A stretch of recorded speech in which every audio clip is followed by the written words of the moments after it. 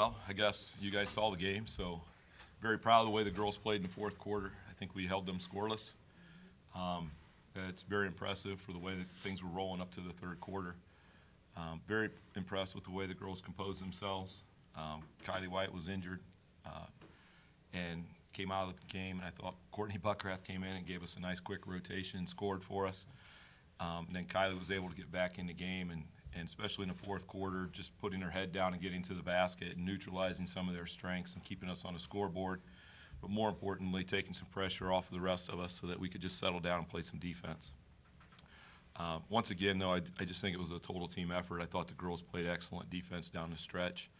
I think maybe, for a little while there, maybe things got away from us. We kind of broke from our patterns, broke from the scouting report a little bit.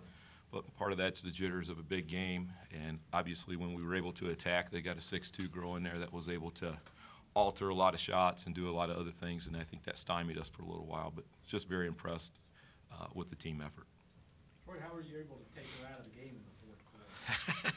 Well, you noticed she wasn't out very long. But, you look at the minutes that the girls played in another Ironman effort for the girls that started. But,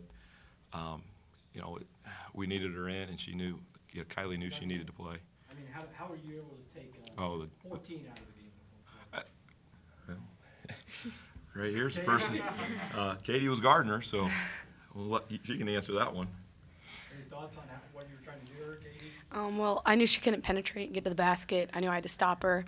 And once I really took that charge, I think that made her be a little more self-conscious of what she was doing. And then I don't necessarily want to say she got scared, but she didn't really look to see the basket as often anymore.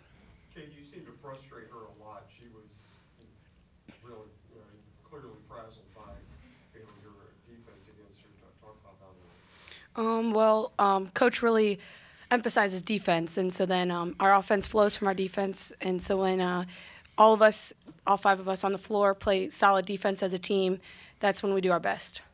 Coach, to see your leading scorer also lock down arguably the best player on the other team, to see Kadie do it from both ends, what was that like on the bench knowing that she was just getting it done? I was very thankful that she was getting it done. We've come to expect that a little bit. I thought we did a better job in the fourth quarter of rotating and giving her help when she got, Kadie did a good job of keeping her hesitant at the free throw line so she couldn't get her head down. Kylie was a little banged up, and I think she was getting by Kylie at her hip. I thought Kadie did a good job of slowing her up, and the rest of the girls kind of got a little more pressure to her, kind of clogged the lane so that it wasn't free. But obviously it was nice to see, and if she's going to Purdue, then maybe some people should be watching. Was there a schematic change in that second half, or was it just pretty I told them to start playing defense. So it was pretty much just hustle for that second half? Well, I think it was hard. We talked about it in the Rogers game, and I don't think we gave our best effort. I think, 26 points in the first half, and there's been some games where we've limited teams to 24, 26 points total. We didn't want to get in a game where we were exchanging buckets with them. We surely didn't want their three-point shooters to get started. Unfortunately, they did. I thought the Carmen girl got really comfortable just setting and chucking, and that was something that we had tried to avoid. So it was just a re-emphasis of kind of the scouting report, what we wanted to do, and the fact that we only had 8 more minutes to do it. And I thought the girls responded very well.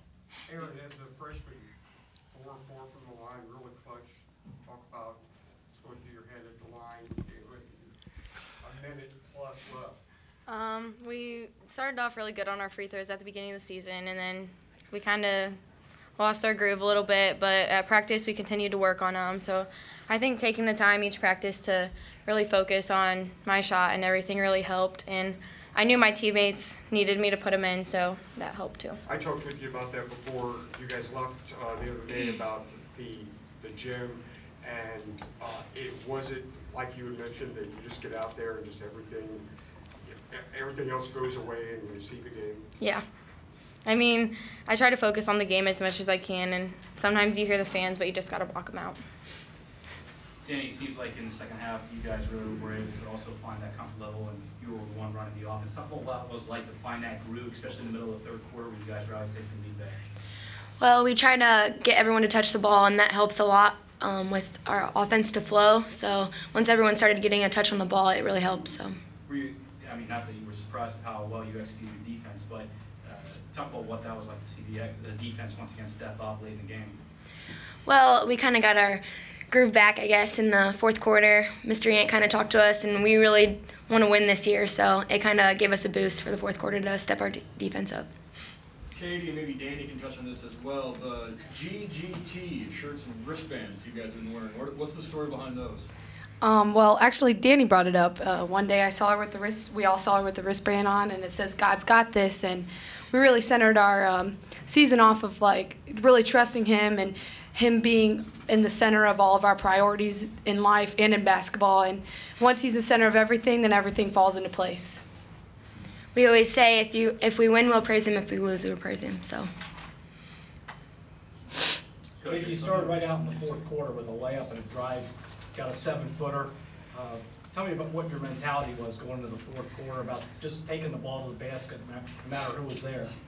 Really, in the third quarter, I was getting tired and I was settling, and Mr. Yant told us just to attack the fourth quarter. He kept yelling at us, and I really took that one to the heart because I can't really, if you shoot and you miss, we didn't have any big rebounders in because Kylie was a little banged up, and we had to rotate back because we were afraid they were going to run on us. So we didn't really have big rebounders inside if I shot. So then I knew that I had to attack and really get to the basket, and then I had to finish. Dani, you were really attacking early on in the game, attacking the lane, kind of a continuation of that last play against Rogers. Just kind of talk about your mentality to start the game. You were able to get a couple assists, get a couple baskets in the lane. It kind of worked in the beginning, but towards the end, I kind of shouldn't have done it, obviously. But that's all right. I mean, we got back in our groove with everyone touching the ball again, and that was awesome. So. Coach, I know we talked about this last week up in Ontario, but to go from D3 to D2 and to be on the stage and to execute this well, to be back in the state finals, talk about what that was like to see your girls answer the adversity and get back to that level again.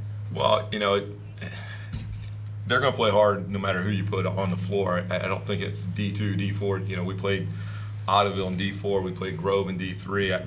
I don't. Once the game ball goes up, I don't think they're gonna look at the team and say, well, they're D1, they're D2. We beat all of our D1 opponents this year, so I don't. It's great that we're here, but again, it's just a basketball game, and we got to play the 5 players they put on the floor, and I give our girls credit. They're going to match up with whoever's out there, whether they're even up or whether we're losing 4 inches, and they're going to give 100% effort, and it's going to take a lot of talent and a lot of heart to beat us. Troy, what was the injury that Kylie had? You put her back in, she couldn't have been too hurt, but what exactly happened to her? Well, you wrote the story about all the injuries she had, so it's really hard to keep Kylie out of the game. I don't know what Kylie's injury is because she's been pretty tight-lipped about what actually is hurting. She was a little gimpy and a little bit limping.